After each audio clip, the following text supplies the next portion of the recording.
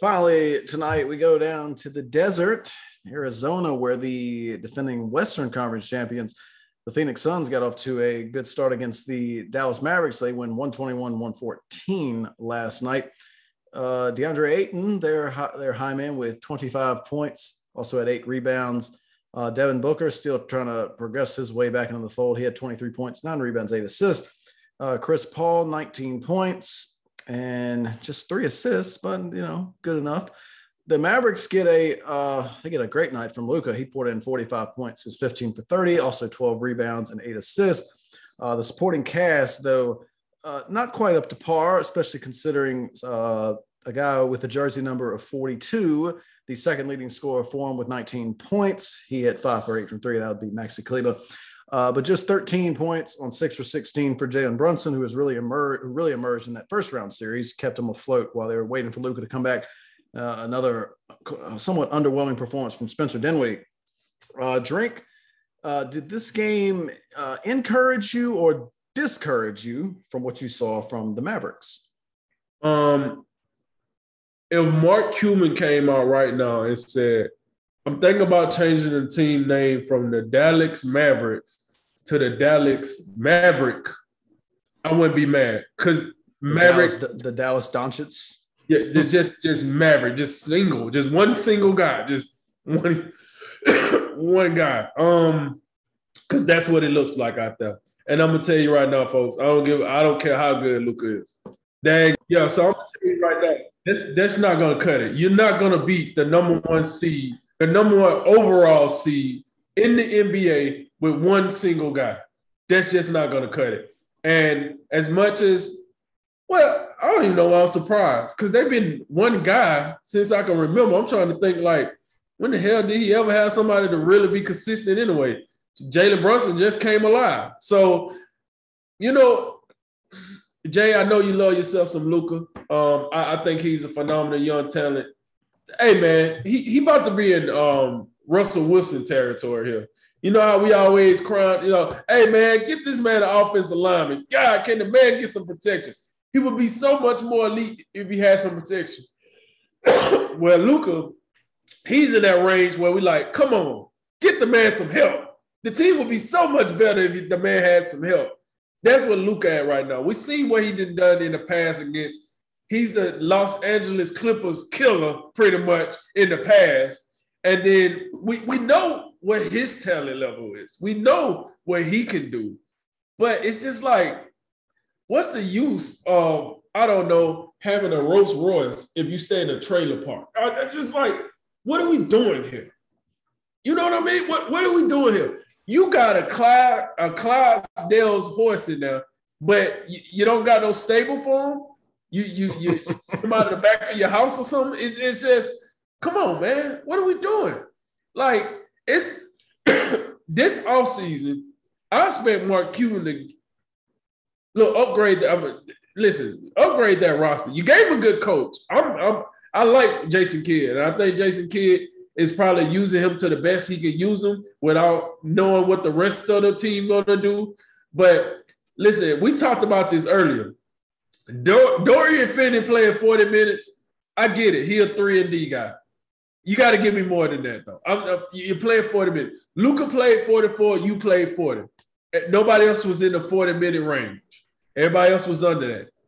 I get it. If he a 3-and-D guy, I got that. But if you're going to tell me that's the guy to play the second most minutes, well, what the hell is Jalen Brunson and Spencer Dinwiddie? And like, Spencer Dinwiddie played 30 minutes, got you a whopping 8 points. Like, I don't give a rip that he coming off the bench. You got him on the team for a reason. He's supposed to be that guy to get the second unit going. That's not going to cut it. That's just not going to cut it. Jalen Brunson, we done had all this to say about him in the first round against Flat Soda. So we looking real good when we out here going to get stale bread and we feeding it out the seagulls on the beach. We look real good, right? But then when we out here playing some premier talent, when we playing a premier team, now you look like Jalen Brunson. You look like that dude that was, flop around with the G League for a little bit. We're going to need you to come on with it, all right? Like, we can't have you giving us a flash in the pan against Utah and then not showing up again.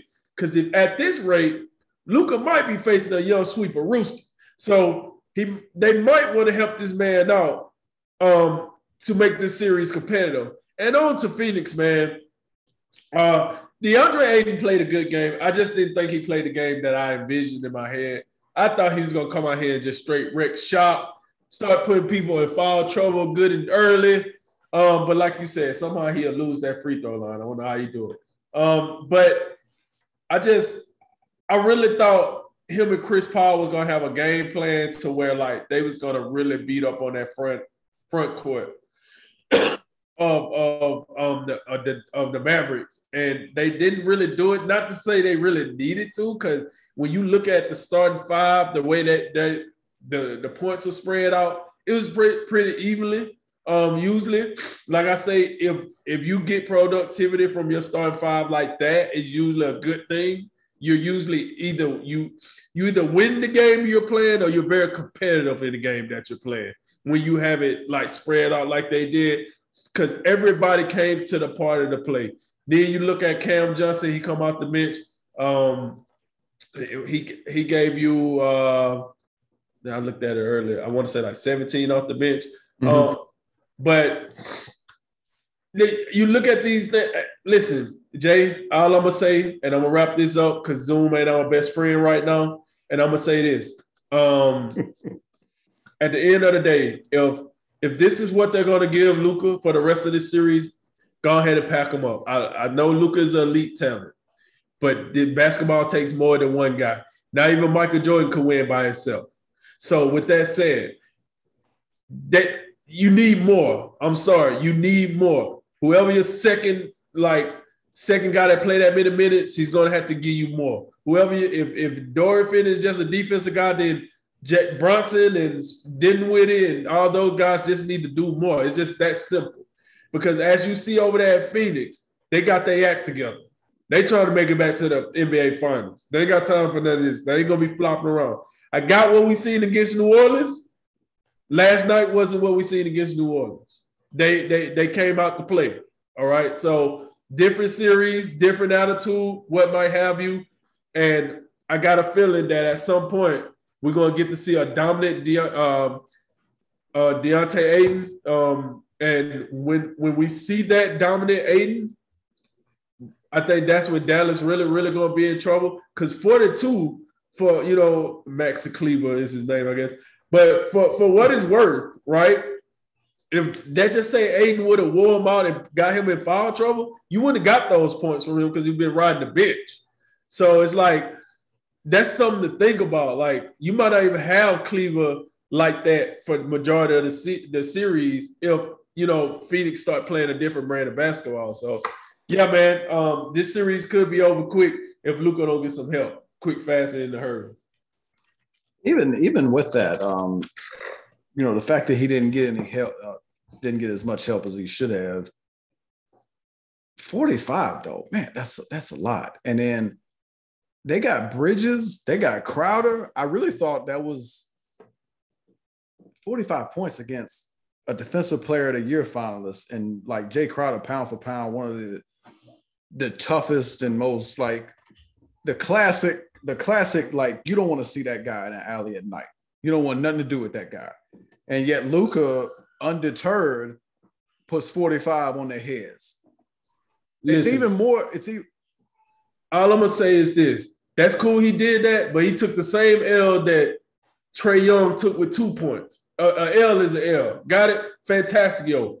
But listen, Jordan scored 63 points in the game and lost. Like, it is what it is. Like, he needs help to win the game. Because whether he scored 12 would be cool, but if you got to win the game. I get it. But there is, even though I get it, it's an L is an L, but I mean, I think it matters how you lose. Like Luka out here putting up 45, going 15 for 30 is completely different than Trae Young putting up 8 and going 2 for 11.